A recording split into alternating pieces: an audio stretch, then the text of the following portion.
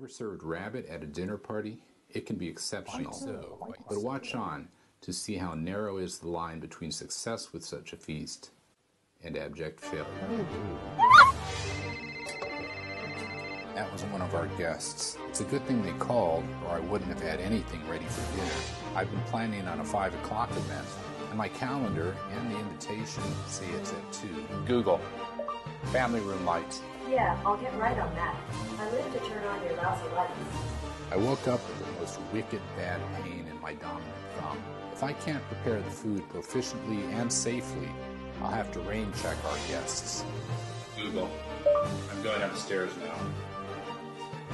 Oh great, don't worry about me. Go upstairs. Just go.